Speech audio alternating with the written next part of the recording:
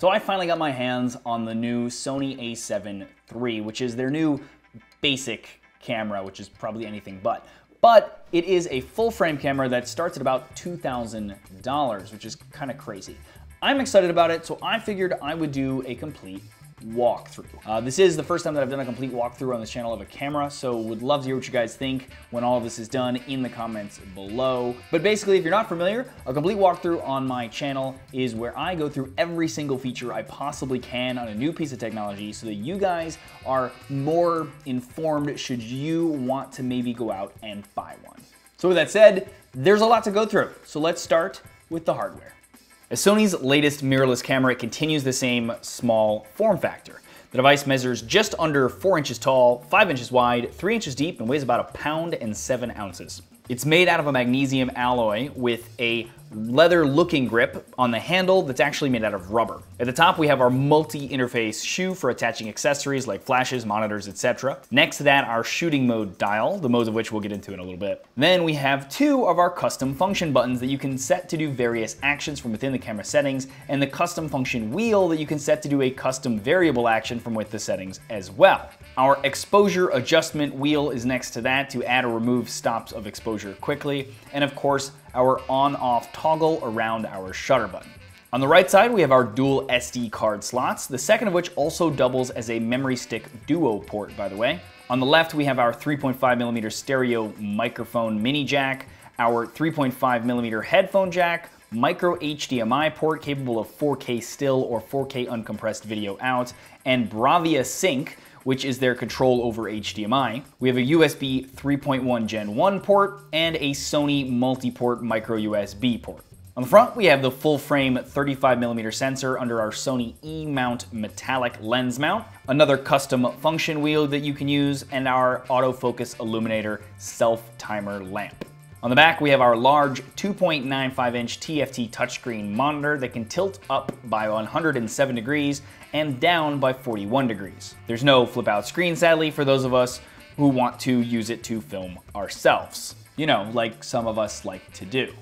We also have our third custom button, menu button, our XGA OLED viewfinder, rear-mounted video recording button, autofocus toggle that also enables magnification in the LCD screen whenever you're doing playback, our auto exposure lock button, which also shows images in a grid during playback, or even a monthly view as well, which is kind of cool. And then we have our handy joystick for selecting items on the screen, as well as fine-tuning the autofocus spot selection after you tap the screen to focus on a spot. Under that, we have the function key for bringing up common adjustments like shooting mode, autofocus mode, exposure compensation, ISO, etc. Then there is the dial wheel that can be used to select things on the screen with the button in the middle and using the ring as a D-pad or spinning it as a dial as well.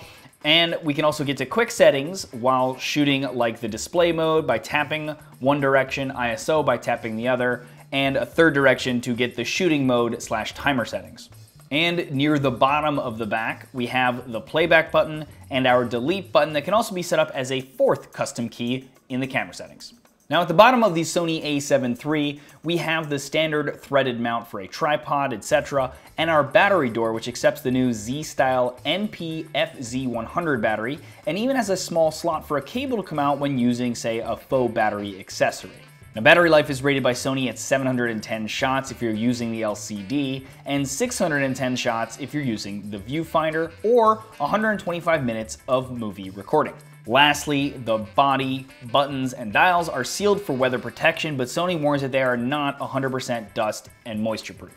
Now, the sensor inside the Sony A7 III is a 24.2 megapixel full-frame 35mm XMOS R CMOS sensor. This translates to 6,000 by 4,000 pixels in 3:2 aspect ratio, or 6,000 by 3,376 in 16 by 9. For video, it's capable of capturing 4K in up to 30 frames per second and 1080p in up to 120 frames per second.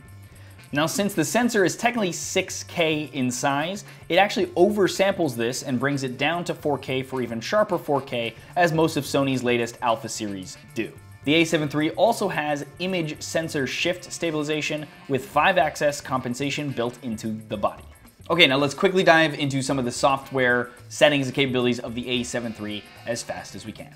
The A7 III has the following shooting modes. Intelligent Auto, which all settings are handled by the camera, and it'll even try to identify the scene from a list of 11 scenes that it has, which we'll go to in a second. Program Auto, which is exposure is automatically handled by the camera, so the aperture and shutter speed are not necessarily adjustable, but the other shooting settings are. Aperture Priority, this allows you to change the aperture manually, but the shutter speed is adjusted automatically for you. It's meant to basically let you get a better defocused background or more bokeh. Shutter Priority, this allows you to adjust the shutter speed, but the aperture is handled by the camera. This is good for if you're trying to get a long exposure shot or if you're trying to create trails in an image to maybe show movement.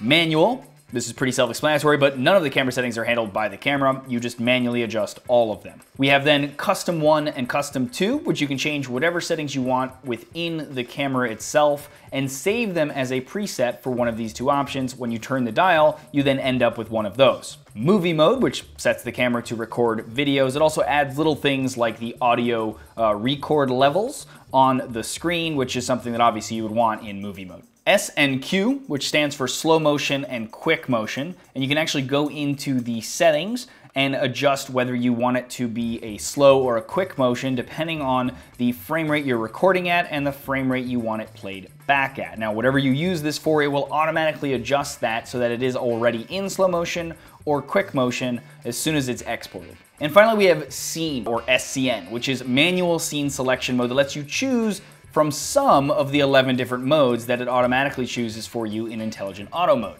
Now, in scene selection mode though, you can only choose from portrait, sports action, macro, landscape, sunset, night scene, and night portrait.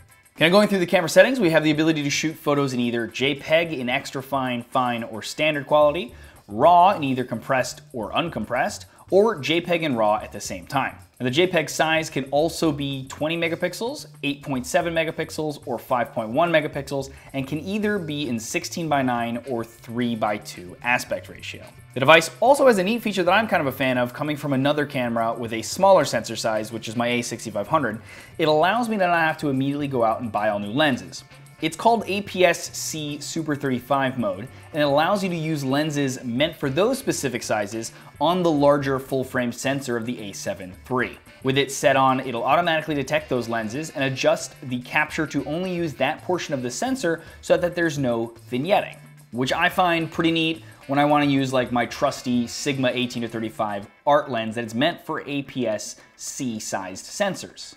There are also a ton of different creative styles and picture effects that we're not going to just go into right now, but you can select from these, including ones that are like vivid colors, sepia, black and white, neutral, and a ton more. Like most Sony cameras, we have different picture profiles as well. Now, these are examples of various different gamma and color profiles on the camera. You can actually adjust these further and customize them though if you want as well. Now, we don't need to go through all of them, but the ones that need to be mentioned on this camera in particular, besides the standard ITU 709 gamma and the Cine ones, are the PP7, which is Sony's S-Log2, which can be used for higher dynamic range but requires more post-editing. PP8 and PP9, which are their new S-Log3 profiles, which have similar benefits and costs.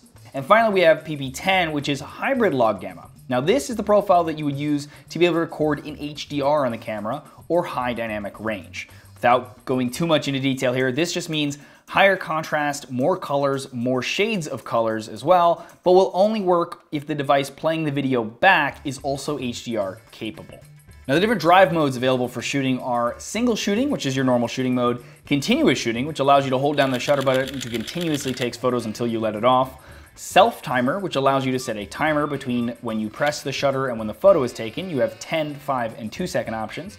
Self-timer continuous, which will either take 3 or 5 images in a row after the timer counts down of 10, 5, or 2 seconds. Continuous bracket, which takes multiple photos while holding down the shutter button, each with different exposures. You could choose between 3, 5, or 9 images and either a 0.3, 0.5, 0.7, 1, 2, or 3 stops of exposure that changes in between each image. Single bracket is similar to continuous bracket, but it requires you to press the shutter button in between each photo. White balance bracket, same thing as continuous or single bracket, but this time it's 3 different photos with different color tones from warmer to cooler and then whatever it automatically set in between. Finally, we have DRO bracket, which shoots 3 images, each with differing degrees of dynamic range optimizer enabled. It's sort of like an auto HDR mode that we like to see in popular cell phones, like the Pixel 2, for example, but kind of manually stretched out into different photos so you can see which one you like better. The Sony A7 III also has focus peaking that can be set to different levels and colors to help you identify what is in focus in your image when you have it set to manual focus. It also has exposure zebra setting that allows you to set a certain brightness level, and it'll highlight that level with a zebra pattern. You can set it to the brightness you are looking for to see everything correctly exposed in the zebra pattern, or you can set it to a minimum value and it'll show you everything in zebra that's over that value to check for, say, overexposure. Now you can also register people's faces, and the camera will automatically try to adjust the focus to make sure those people are in focus for photos, which is kind of interesting. On the video side, we have XAVC-S 4K, XAVC-S HD, which is 1080p, and AVC HD formats to choose from, with the S4K being the only way of shooting in 4K resolution. And we can select between 30 or 24 frames per second, either 100 or 60 megabytes data rate for 4K, or we can go from 24 frames per second at 50 megabytes per second all the way up to 120 frames per second with 100 megabytes per second in 1080p. Now, something cool that I found in here was the ability for the camera to also record proxy files automatically for you. So these are lower resolution versions of whatever you are filming that are also saved at the same time. So for example, you can shoot in 4K and these proxy files will come out in 720p and can easily be used for an offsite editor to work with without having to give them the full footage that they might need a faster internet speed for, etc.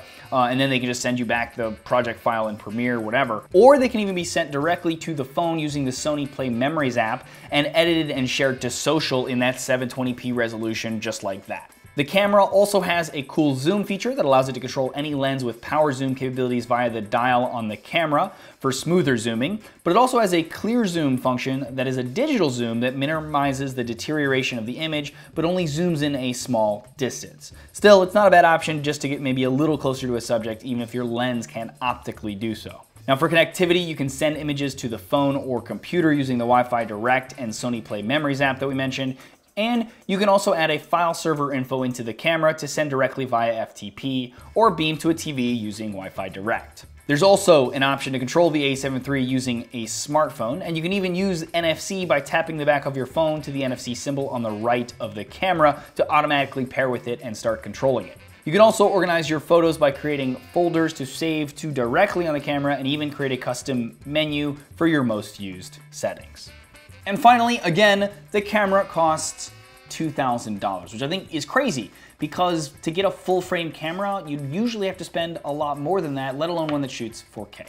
In addition to that, I took a bunch of photos and video samples, including slow-mo, light, dark, all of these other fun things. You can check out the link to get to my article on my site where I've embedded all of those, and you can check those out. You can even download them and mess with them in case you're really interested in all of that. Otherwise, I found the best deal that I could on the camera at the link below, so go check that out in the description. Also, I have to give a shout out to WeWork. So I've been using WeWork as a co-working location for 2 years now, and I love it. This is not an ad, I promise. But they did offer to give you guys up to 20% off for your first year if you use my link below to check out their co-working locations. They have them all over the planet, so you just have to go down, use my link, and sign up for a free tour. No obligation, just go check it out if you like it. Regardless though, hope you guys enjoyed that. If you did, please thumbs up or share it. It's greatly appreciated. Also, don't forget to check out my channel and subscribe if you like what you see there. Don't forget to hit the bell next to the word subscribe so you get notified when I do new videos. Regardless though, again, as always, thanks for watching.